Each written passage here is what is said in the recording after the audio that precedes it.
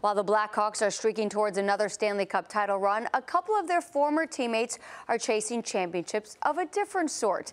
Daniel Carcillo and Ben Eager haven't drifted too far from the ice after retiring from the NHL. I caught up with them about their life after hockey. I don't want you to one-time it. I want you to stop it and then snap it. Playing hockey was Ben Eager and Daniel Carcillo's life.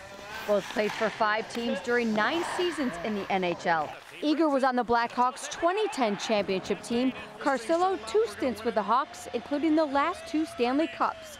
So when they both retired in 2015, they weren't sure what to do. I mean, there's definitely some tough days after. I know you miss the guys, the dressing room.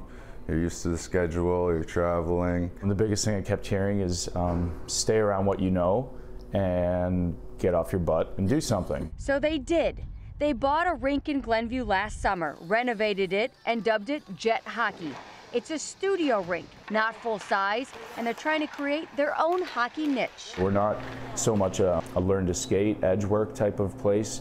What we want to do, what we think we have an advantage is all the little intricate stuff that goes into a game, as far as like getting the puck on your stick and getting it off, transferring your weight, board play, passing the right way, fundamental stuff that, from what I've seen this past year, a lot of kids need. Neither thought coaching was part of their retirement plan either, but they're behind the bench for Team Illinois in West Dundee and enjoy it more than they imagined.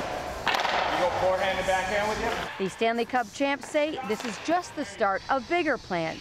But for now, We're fortunate to find each other. Dan helped me out a lot.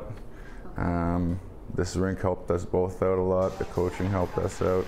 We're trying to give back. Right now, I think we're just focusing on really nailing down this building, this rink, this process, and then I think we could think bigger after that.